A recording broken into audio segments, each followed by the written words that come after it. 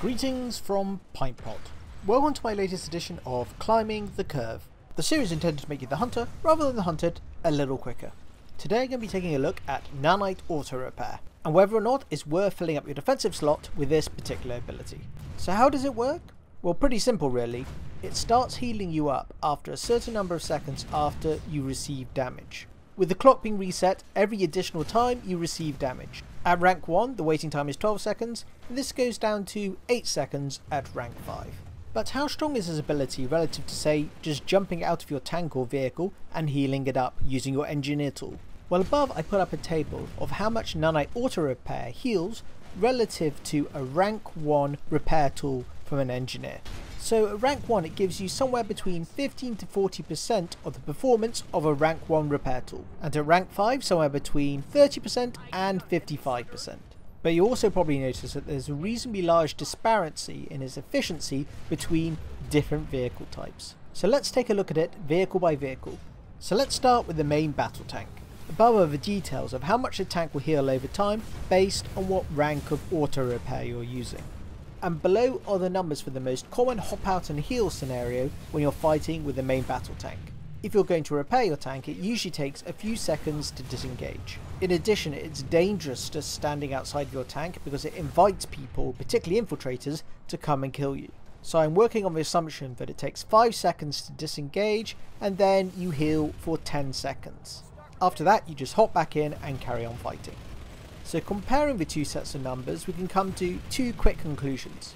The first is that if you're running your tank without an engineer as your class, then you really need rank 4 or rank 5 Nano Auto Repair for this to be viable. And the second is that if you're running your tank with an engineer, and you're getting out to repair at a reasonably regular basis, then running with Nanite Auto Repair, particularly at the lower ranks, makes precious little difference.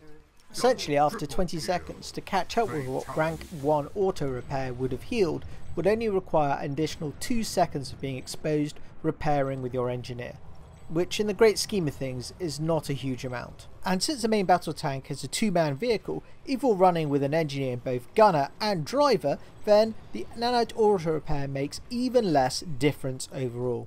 It effectively becomes a bit of a drop in a metaphorical ocean. But these conclusions invite two quick questions.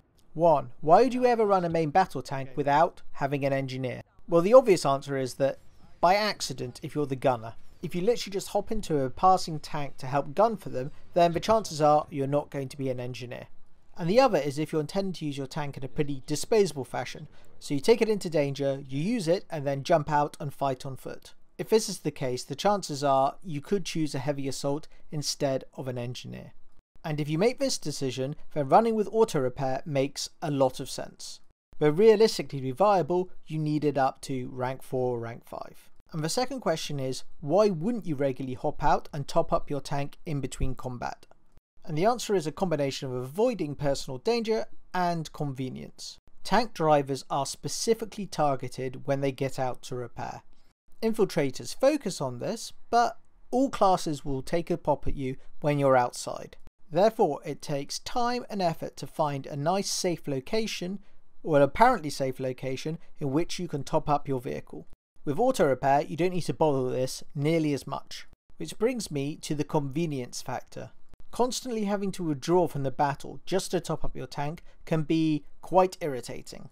So almost out of a sense of laziness or convenience, if you want to be more polite about it, auto repair allows you to skip a lot of this step for those lower damage attacks. And I say lower damage specifically because in my experience when you're using auto repair, it works perfectly well when you're occasionally being rocketed by heavy assaults, but is effectively useless when you're fighting other tanks. This is because in tank battles you'll receive damage so quickly that you have to get out and repair or destroy your enemy first. In these instances the auto repair is effectively redundant.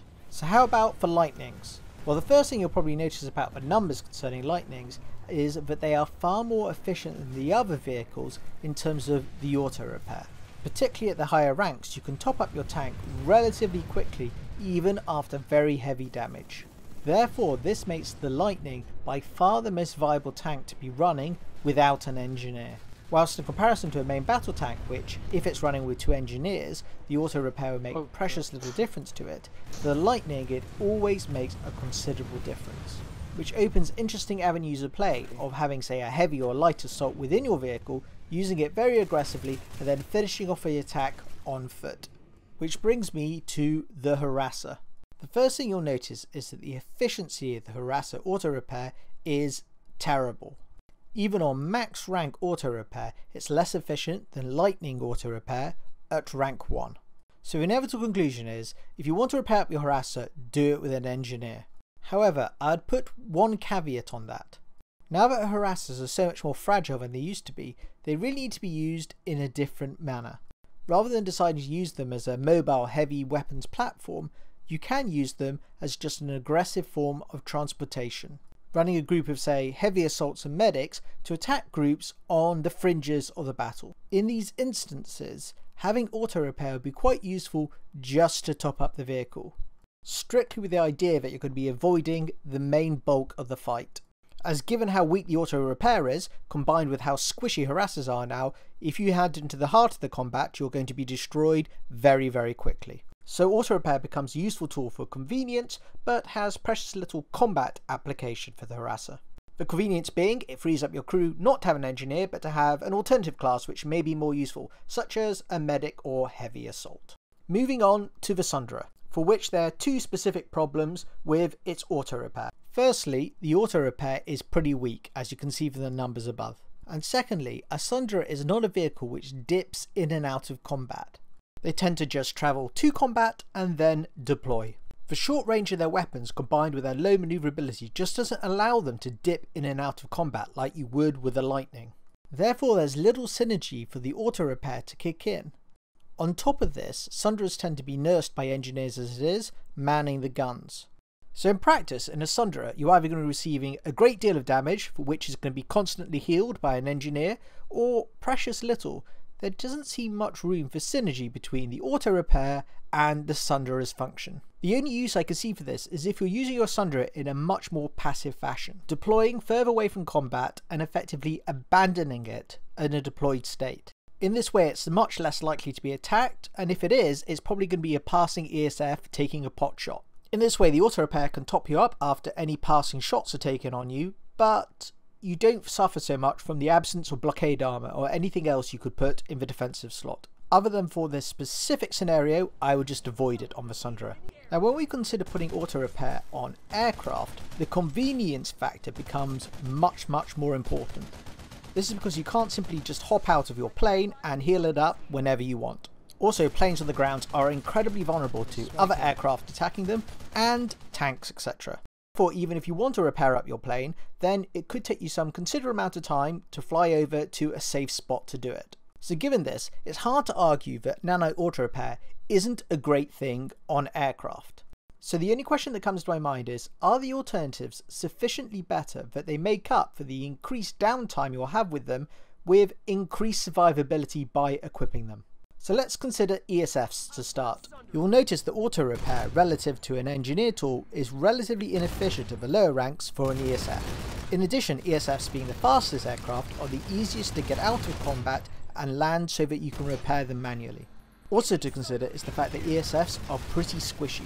Therefore, unlike Liberators and particular galaxies, if they receive damage from a rocket or flak, it's likely to do a large percentage of damage to them, so they're going to have to top themselves up between each engagement. And the other thing to consider is fire suppression for ESFs is very strong. At max rank, it heals up 25% of an ESF's HP. So when all of these things are considered, is auto repair that good an attachment? And I think this once again comes down to convenience factor. Even on max rank, if you receive a reasonable amount of damage, you're going to have a decent amount of downtime. However, for all those instances where you just get grazed by passing flak or machine guns, it does mean that you don't have to put yourself down every time just to top yourself up, which does make it very convenient. So definitely not a necessity, but very useful. Now for the Liberator, the auto repair is more efficient than it is for an ESF. Less percentage health, but more in terms of what the equivalent would be in terms of engineer repairing. In addition, being a slower target, you're almost certainly going to receive some sort of damage each time you make a pass at the enemy. However, you can also take a lot more punishment than an ESF. as it requires 8 lock-on missiles to destroy a Liberator relative to 3 for an ESF. So what this translates to is when you're attacking ground targets, you're very likely to receive some damage, but it's unlikely to be very substantial. Therefore, in these instances, auto repair is incredibly useful, as the downtime on repairing a Liberator manually is obviously proportionally greater than it is for an ESF. However, against aircraft attacking you, this will be of relatively little assistance. And finally, for galaxies. Firstly, the auto repair is pretty efficient relative to an engineer repair tool straight out of the box. Secondly, galaxies have a massive health pool, but they're also incredibly easy targets to hit, which means in practice that you're going to receive a lot of damage which won't necessarily do a lot of damage percentage wise to your galaxy. Also, in terms of the purpose of a galaxy, you want it to be staying up in the air over the target so you continuously spawn your squad into it to carry on dropping onto the target. As a result of this, auto repair, in my opinion on the galaxy, is the strongest auto repair by some considerable distance. Auto repair ticks pretty much every box of what you want on your galaxy. Therefore, for newer players, picking up rank 1 auto repair seems to be an absolute first priority when spawning galaxies. However, leveling it up from rank 1 to rank 5 makes, relative to other vehicles, less difference in terms of its efficiency. So rank 1 is a bit of a no-brainer in my opinion, but investing the certs to take it up to a higher rank is less of the priority. So, in conclusion, auto repair is effectively always a useful ability to have on your vehicle. But being useful, and most in particular being convenient, doesn't make it a necessity. I sometimes think that the convenience factor of auto repair sometimes overrides the better utility you could get from other defense slot attachments. Particularly on main battle tanks, where if you have 2 engineers within the tank, you can heal it up much faster by withdrawing from combat than you can from relying on auto repair. However, having said that, when you just started with the game, I can hardly see how you could go wrong by putting auto repair on pretty much everything. Now, my next episode, I'm going to be taking a look at another defense slot attachment, the proximity radar. If you found this episode interesting or useful, please feel free to thumbs up, thumbs down, comment or subscribe as appropriate. In the meantime, have a good one, happy hunting, and Pinepot out.